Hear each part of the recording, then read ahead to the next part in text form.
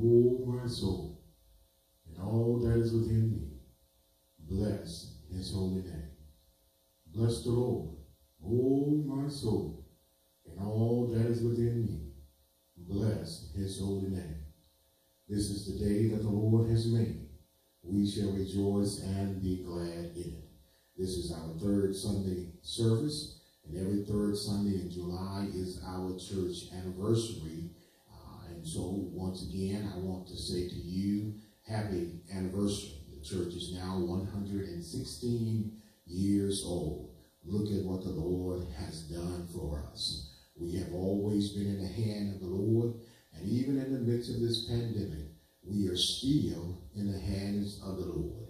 I will assure you that this church shall indeed march on way beyond the pandemic and on into eternity. So you have no worries whatsoever. God has this thing in his hand. He has got this thing fixed. Amen. On today, I want to teach for a little while. And if you would, I want to go to, I guess you would say, not a usual church anniversary text, but it is a text where the Lord has led me. If you would, get your Bibles, your pen, and your paper, and we are going to be sharing this morning in 1 Corinthians chapter 15 and verse number 58. 1 Corinthians chapter 15 and verse number 58. Let's have a word of prayer and we will press on this morning. Father God, thank you for this day, Lord God. Thank you for your goodness and your mercy toward us. Thank you, Father, for waking us up to see a brand new day. Father God, we've entered into your house, Lord God, with the purpose of worshiping and honoring and adoring you, Lord God. Father, it is not about us, Lord God. Father, take us out of the way and allow your Holy Spirit to fill us right now. Father God, it is my heart desire to minister your word to your people, Lord God. Father God, it is not about me, but Father, it is all about you. Lord God, I want to lift you up and put you on display so the whole world will see and know who you are, and they will come to have a personal relationship with you. Father God, as we endeavor to minister your word, I ask that the Holy Spirit will fill me even right now. Holy Spirit, bring back to my active mind, my active memory, even right now, everything that you desire to say, to minister unto the people of God. But Father, it's not me ministering, but it's your Holy Spirit that is ministering to your people, Lord God. And I thank you, Father God, for the power of the Holy Spirit. I thank you, Lord God, your word does not come with just words only, but it comes in power. It comes in demonstrations of the Holy Spirit. So, Father, I thank you, Lord God, for the power of the Holy Spirit. I thank you for the power of your word. And I thank you for the demonstration of your word in the lives of your people. I thank you, Father, that as your people hear this word, their lives shall be eternally changed and eternally blessed. I thank you, Lord God, that as your people hear this word, they will be equipped and empowered to continue on and to run on for another 116 years. And Father, would ever be so careful to give your name the praise, the glory, and the honor. In Jesus' name we pray. Amen, amen, and amen. Once again, if you have your pen and your paper and your Bibles, if you would, turn to 1 Corinthians chapter 15 and look at verse number 58. 1 Corinthians chapter 15 and verse number 58. It says, "Therefore, my beloved brethren, be ye steadfast, unmovable, always abounding in the work of the Lord. For as much as ye know that your labor is not in vain in the Lord." For just a little while, I want to teach on what we owe MPR Church. What we owe MPR Church. Let me take this opportunity to thank all of you who have been serving faithfully in MPR Church over the past years. It is because of your faithful service to the Lord Jesus Christ that MPR Church is a successful light that cannot be hid in the town of Colfax. It is by the grace of God that we have come this far by faith. And we pray that God shall continue to supply the grace that we can achieve even more for the Lord in the future. Happy anniversary to MPR, and may God continually supply our needs according to his riches in glory in Christ Jesus. Now, just very so briefly, let's turn our attention to 1 Corinthians chapter 15. In this rich correspondence, Paul approaches his members of the church as a spiritual father who is worried and who is concerned about the condition of the church that is at Corinth. He writes from his own experience and knowledge about the resurrection in order to bring them to a soberness, a point of to restore their way of thinking about God. The Corinthian church was confused about the resurrection of the believers. Therefore, in the letter which the church had written to Paul, one of the questions they had to ask Paul was concerning the resurrection of the believers. Because some in the church were flatly denying the resurrection, and others were apparently following some false teachings on the matter. The answer of Paul is very simple, and he lays out the resurrection of Jesus Christ and proves the resurrection of the human body. In fact, Jesus Christ arose so that all men in their full and complete persons, their bodies as well as their spirit, would live forever with God. The resurrection of Jesus Christ makes the resurrection of man absolutely a certainty. After establishing the truth of the resurrection in the first 11 verses of 1 Corinthians, Paul goes from verse 12 all the way down to verse 56 in addressing some general concerns about the resurrection. Ah, Lord have mercy. Now, I know you Bible scholars are already saying that this text has nothing to do with a church anniversary, Pastor. But I beg to differ with you on this point this morning. Why is it that I beg to differ with you on this morning? Well, when you look at verse 57 and 58, Paul is now exalting the church in the faith. And it is from that point that I want to teach and preach on this morning. And I just want to do a little, and I don't want to dig too deep because we can go get too deep and get too lost. But I just want to dig a little into this text. And I really want to zoom in on verse number 58.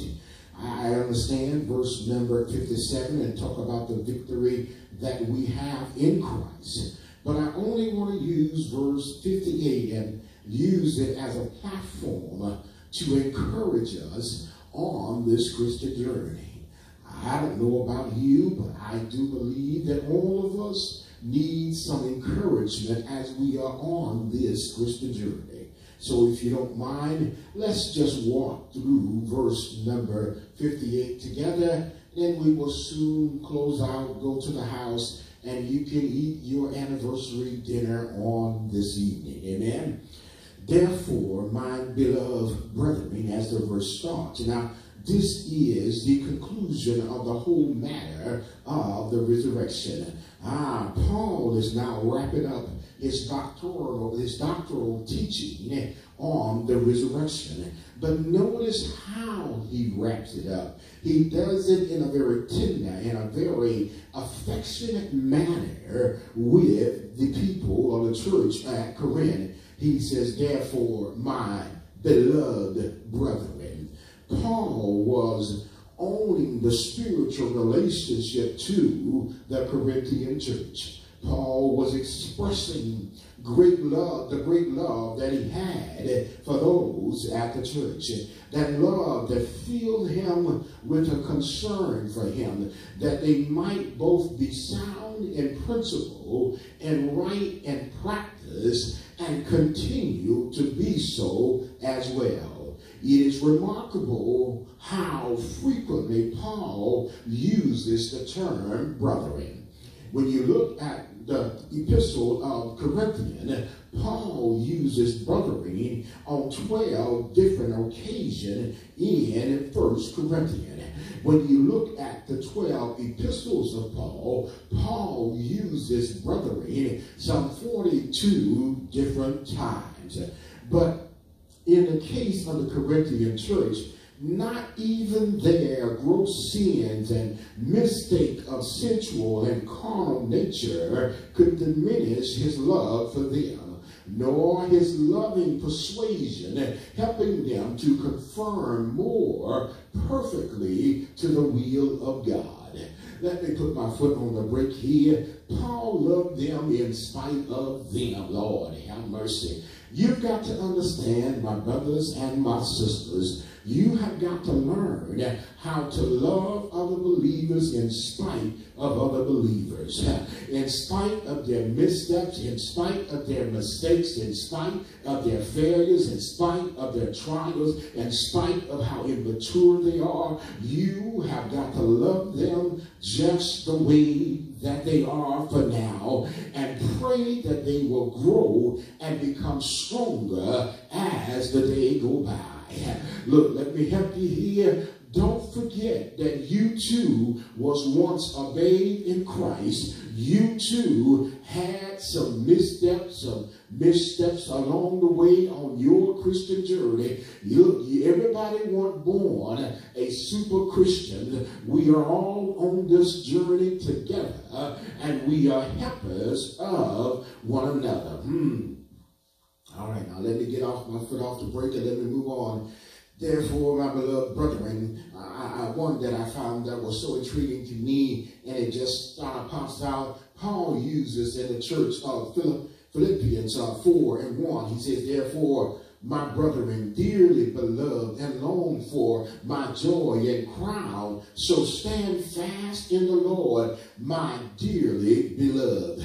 The thing that this really pictures out is dealing with Paul encouraging the saints to stand fast in the Lord. It really is a picture of a soldier standing fast against the onslaught of the enemy. He refuses to give ground no matter the pressure or strength of the attack. Oh, he does not flinch. He is not unstable. He is never defeated. The Christian believer is to stand fast no matter how great the trial, no matter the pressure of the temptation, no matter the influence, the offer, the allurance made by the offer. You and I, as children of God, must learn to stand fast. And Paul is trying to encourage the Corinthian believers that they need to stand fast.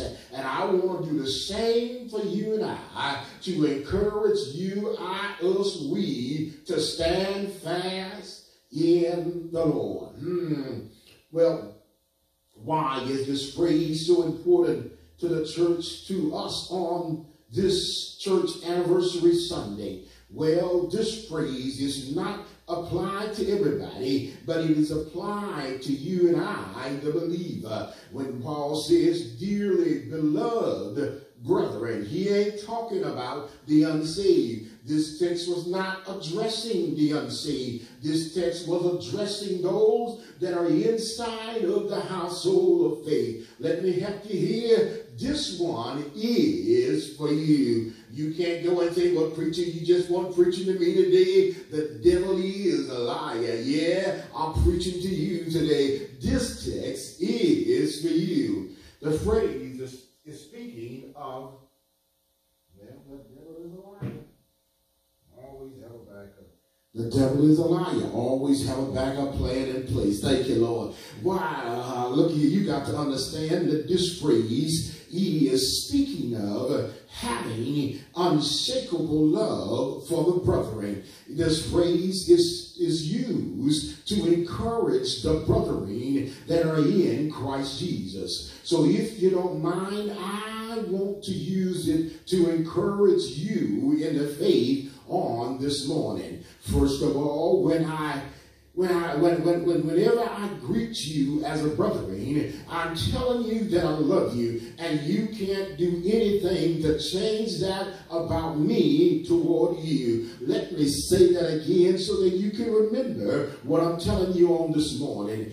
First of all, when I greet you as a brethren, I'm telling you that I love you, and you can't do anything to change that about me toward you. The reason I can love you like that is because he first loved me when I was unlovable and kept on loving me in spite of how unlovable I was. God did not just say that he loved me. He proved that he loved me over 2,000 years ago at a place called Calvary. But thanks be to God, I accepted his love for me, and now his love is shed abroad in my heart by the Holy Ghost. It is with that same unconditional love that I'm able to love you like he loves me. Hallelujah. Thank you, Jesus. I just want to encourage you to love the brethren like he loves you. If he can look beyond my fault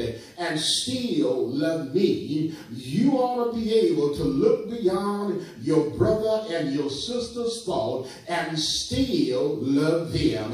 If he can act positively on my behalf in spite of how negatively I have behaved, you ought to be able to act positively on behalf of your brother and your sister in spite of how they have behaved. Can I get a witness up in here? Verse 58 goes on and it says, be ye steadfast, unmovable. As a result of our history here at MPR Church, you and I ought to be steadfast and unmovable. Why is it that we need to be steadfast and unmovable? Because we still have a glorious future in front of us. And let me put my foot on the brake a moment to help you to understand this pandemic is not the end of this church. We are going to keep on marching on. Let me help you here. There's nothing that can stop the forward momentum of this church, of the church of the living God. There's nothing that can stop the forward momentum of the movement of the kingdom of God. There is nothing that can stop the advancement of our Lord and Savior Jesus Christ. There is nothing that can stop the gospel of our Lord and Savior Jesus Christ. Can I get a witness up in here? Up in here. Lord, help me, Holy Ghost. You have got to understand, we not only have a glorious future, but we have had a glorious past for the past 160 years. We've come this far by faith, leaning on the Lord, trusting in his holy word. He'll never fail us. No, we won't turn around at all. Can I get a witness of it here? We've come this far by faith, and we are going to keep marching on by faith.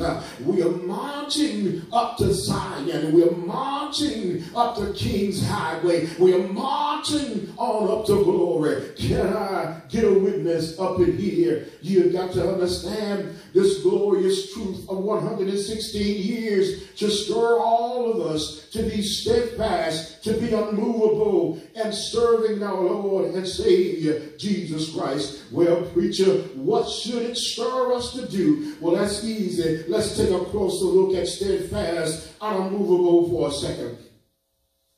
First of all, the word steadfast means to be firm, fixed, determined, purpose, faithful. It means to be firm, fixed, determined, purpose, faithful. You and I are to stand fast and fixed in your belief and labor for the Lord. You and I are to stand fast and fixed in your determination to live for the Lord. You are to stand fast and fixed and carrying out your purpose for the Lord. You are to stand fast and fixed and being faithful to the Lord Jesus Christ until the end. The word unmovable means to be unyielding, unshaken, and undisturbed. You are to stand unyielding, unshakable, and undisturbed in your belief and labor for the Lord. You are to stand unyielding, unshakable, undisturbed in your living for the Lord. You are to stand unyielding, unshakable, and undisturbed in your purpose for the Lord. You are to stand unyielding, unshakable, undisturbed, and being faithful to the Lord and Savior Jesus Christ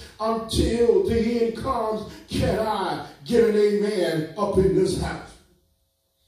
You've got to understand, being faithful until the end is our requirement as children of God. We are not serving a sometime God. We're serving an all-time God. I want you to know that God is faithful to us even when we are unfaithful. But you and I have the requirements as a child of God to be faithful. You and I, as members of MPR Church, are required to be faithful. Look at somebody and say, you need to be faithful. Yes, Lord. Thank you, Jesus. Well, fine, let me tell you this. A preacher was preaching one day, and he tells this story, and I'll share his story that he told to help us to understand faithfulness. And then I got to take my foot off the brake and got to move on because I feel something right about now. He tells a story that in 1555, as part of her campaign to reestablish the Catholic Church in England, Queen Mary, also known as Bloody Mary, arranged for John Philpott, one of the leading Protestant ministers of the day, to be burned at the stake. When his death sentence was pronounced, Philpott said, I'm ready. God grant me strength and a joyful resurrection. Philpott walked to the place of execution on his own, rather than having to be dragged to it. And when he reached it, he kneeled and kissed the stake at which he would be burned on. It is easy for us to focus on our problems and to think that they are larger than they really are. Most of us have never endured genuine persecution for our faith. A few times people have gotten upset with me for sharing the gospel with them, but none of them have tried to kill me. There may come a day when we must take a same life-death decision to belong to Christ, regardless of the consequences. However, even in lesser trials, we have a definite choice to make. Will we stand firm for what is right, or will we lower the standard to avoid trouble? All of us have to make a decision in our minds whether we're going to be faithful or whether we're not going to be faithful. But I want to encourage you to hold on and hold out until the end. I want you to know that God will give you the strength to hold on. Paul says that his grace is sufficient for you. I want you to understand that God's grace will get you through to the end. And if you hold on to the end of this pandemic will pass. But until then, we have the grace of God to get us through day by day by day by day. Now let me take my foot off this brake because I can be there for a little while. because of those who have gone on before us. We should stand fast, means to be firm, fixed, determined, purpose, and faithful. We should remain unmovable, which means to be unyielding, unshakable, and undisturbed in this time. Because I promise you, God has not lost control in this world. I promise you, God is still in control. Well, verse 58 goes on and says, always abounding in the work of the Lord. We should always abound in the work of the Lord. The word always means never cease, never stop, never shaken up, never quit, never ever retire. Because of our rich history here at MPR, this is what we should do, and this is what we hold in MPR Baptist Church. You and I should never ever stop laboring in the Lord. You and I should never ever stop working. Our work is not done. It ain't over yet. Look at somebody and say, it ain't over yet. Always abounding in the work of the Lord. Always engage in doing the will of God. Always engage in promoting his glory. Always engage in advancing his kingdom. Always engage in sharing the gospel of Jesus Christ. The phrase means not only to be engaged in this, but to be engaged diligently, laboriously, and to the point of excelling in this. The work of the Lord here means that which the Lord requires of you and I. The work of the Lord here means all the appropriate duties of Christianity. Paul exalted them to practice every Christian virtue. Paul exalted them all that they could do to further the gospel of Jesus Christ. Let me put it to you this way. You remember in Luke chapter 2, when Jesus stayed behind in Jerusalem. And his parents 3 days later found out that Jesus was missing. And when they found Jesus, they began to scold Jesus. Jesus asked him a question, how is it that you sought me? Know ye not that I must be about my Father's business? He had been about his Father's business, doing what his Father wanted him to do. And let me help you up in here. While you have breath in your body, you need to be about your Father's business. Even in the midst of this pandemic, you need to be about your Father's business. Even in the midst of this testing time, you need to be about your Father's business. Jesus said in John chapter 9 in verse number 4, I must work the works of him who have sent me while it is day, for the night cometh when no man can work. You've got to understand the work of the gospel does not cease. It keeps on carrying on. And you and I owe it to MPR to keep on sharing the gospel of Jesus Christ. We share it with everyone that we come in contact with. I know you say, well, preacher, I got to stay at home in order to stay safe. Well, let me help you here. If you got a phone in your house, you can call somebody and tell them about the love of Jesus Christ. I'm pretty sure that all the numbers you got in your phone book, everybody ain't saved in your phone book. You can call all those in your phone book. Well, I know you say, well, preacher, it made me feel uncomfortable to call folk. Well, let me help you here. Would it be uncomfortable for you to see them wind up in hell? Which one is more uncomfortable? Well, fine, if that don't help you, let me go on a little bit further here. You got a cell phone and you got a whole lot of contacts in your cell phone. Every morning I send out a text. Well, fine, you can take that text and forward it to them. You're sharing the gospel of Jesus Christ.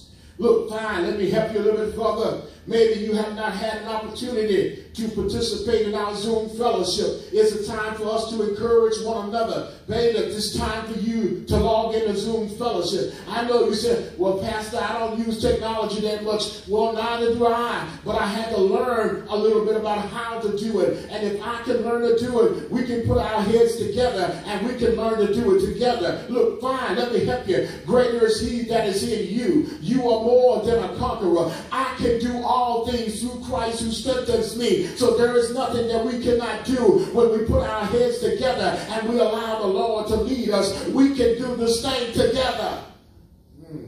Lord have mercy. Well, let me get off my soapbox.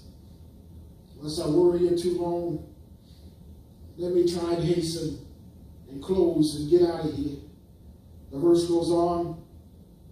It says, for as much as you know that your labor is not in vain in the Lord. You got to understand, you know, by the argument that Paul presented in the previous 56 verses, that what you're doing is not in vain. You know it by deep conviction that the gospel is the truth. Your labor that you have been laboring in his vineyard is not in vain. The word labor in this text means to be toiling and working to the point of exhaustion, to the point of fatigue, to the point to where you are going to collapse. I want you to know that when you work for the Lord, he's going to reward you for your labor. And you don't have to worry about it, because I will assure you the Lord is going to reward you, not just on that side, but he's going to reward you in this life. He's going to provide what you need. He's going to give you the strength that you need to get to the other side of this pandemic. I want you to know that you need to keep on serving the Lord while you're down here. And as you're serving the Lord, it's going to pay off after a while. If you keep on and hold on and be faithful, he's going to reward you down here while you're on earth. And he's going to reward you when you get to the other side. You're wondering how you keep on making it from day to day. It's just the rewards of the Almighty God. You're wondering how you get up out of the bed every single morning. It's just the rewards of the Almighty God. You're wondering how you get food on your table when your money is funny and your change is strange. It's just the rewards of the Almighty God. You ought to be able to thank the Lord for making ways for you when he hadn't made ways for others. You ought to be able to thank the Lord because he kept on blessing you for 16 years, for 116 years. You've got to understand the church of the Lord Jesus Christ is an invisible church, but it's also visible. The church of the Lord Jesus Christ is a local church, but it's also a universal church. You all know by now the church of the Lord Jesus Christ is a united church. It stands as one body with many different members. The church of the Lord Jesus Christ is the elect of God. The church of the Lord Jesus Christ is God's own possession. The church of the Lord Jesus Christ is God's own glory. The church of the Lord Jesus Christ is always the family of God. The church of the Lord Jesus Christ is the vineyard of God. The church of the Lord Jesus Christ is the flock of God. The church of the Lord Jesus Christ is the temple of God. The church of the Lord Jesus Christ is made of a royal priesthood. Well, why am I telling you this, preacher? In the midst of this pandemic, we've got to continue on with the vision of this church. We've got to continue on to evangelize the world. We've got to continue on to reach in the lost. We've got to continue on to lay hands on the sick and see their bodies healed. We've got to continue on and making disciples. We've got to continue on with having Bible study. We've got to continue on with having prayer meeting. We've got to continue on to ministering to the people in the church and the people out of the church. We've got to continue on with having fellowship. We've got to continue on with worshiping God from sunrise the sun said we got to continue on with having prayer meeting. You've got to understand when you have a prayer meeting, you're talking to God and God is talking to you. We've got to continue on with having a praise party. You got to continue on with praising God for the rising of the sun to the going down of the same. We got to continue on to confessing our sin. But whether you know it or not, we sin by omission, or we sin by commission. Do I have anybody who know what I'm talking about? We got to continue on and reading the word. We got to continue on and studying the word. We got to continue on with preaching the gospel. We got to continue on with celebrating the Lord's Supper. We got to continue on and giving our offering. I want you to know the Church of the Lord Jesus Christ is marching on. We're marching up to Zion. Do I have anybody that know what I'm talking about? We've got to stay on the battlefield. We've got to fight until he comes for us. It ain't over yet. This is still a fresh start for you and I. We've got to keep marching until we reach our goal. We've got to stay on our knees until we reach our goal. I don't know about you, but I'm on the battlefield for my Lord, and I'll serve my Lord until I die. While I have breath in my body, I'll praise his name. While I have breath in my body, I'll preach his word. While I have breath in my body, I'll glorify him. While I have breath in my body, I'll tell somebody that Jesus is the way. While I have breath in my body, I'll glorify him. While I have breath in my body, I'll love him. While I have breath in my body, I'll lift him up. While I have breath in my body, I'll shout for him. While I have breath in my body, I'll run over him. While I have breath in my body, I'll do everything that I can to give him glory, to give him praise, to magnify him, to advance his kingdom, so the whole world will see and know that he is God, that he is Lord, that he is Savior, that he is a waymaker, that he is a burden bearer. Do I have anybody who know what I'm talking about? I've come too far to turn around now. Do I have anybody say I'm going to run home just a little while longer? I'm going to run home and see what the end's going to be. I'm going to run home and see what the end's going to be. Do I have anybody who know what I'm talking about?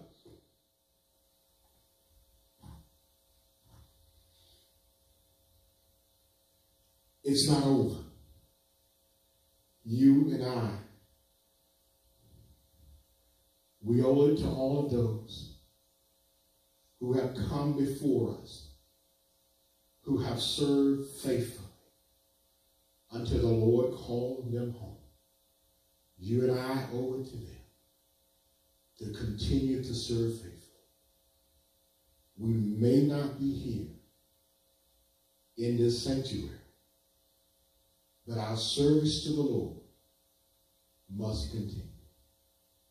The spread of the gospel must continue. Look, let me help you. We now have to use technology to continue to expand the kingdom of God. Whether you know it or not, when you're on your phone, you can reach the entire world. When you're on your laptop, you can reach the entire world. I want to know that for the next 12 months, that you're going to do everything you can to reach the world for Christ. We don't have a vision just for conference, but a vision for reaching the world. We want to reach every lost person for Christ. Oh, Lord have mercy. Let me get off my soapbox. Happy anniversary. Enjoy celebrating 116 years of serving the Lord. Enjoy your supper. Enjoy your meal. Have a wonderful Sunday afternoon. Know that God loves you. Know that God is concerned about you. Know that God cares about you. Know that he has not abandoned you. He has not forsaken you. Know that he is right there with you, right where you are. Know that he loves you just the way that you are. Know that he cares for you. Know that he's giving you the grace to go to the other side of this pandemic. And we're going to do it together. Know that Judas, Allen, and I, we love you. We are praying for you. And know that God is going to work this thing out. Come back, join me on Wednesday. We'll continue to deal with worship. Let me share this with you. Like this video, share this video with others. It's an opportunity for you to continue to share the gospel of Jesus Christ. Let's go. We need to get out of here. The Lord bless thee and keep thee. The Lord make his face to shine upon thee. The Lord be gracious unto thee. The Lord lift up the light of his countenance upon thee. And may the Lord give thee peace. In Jesus' name.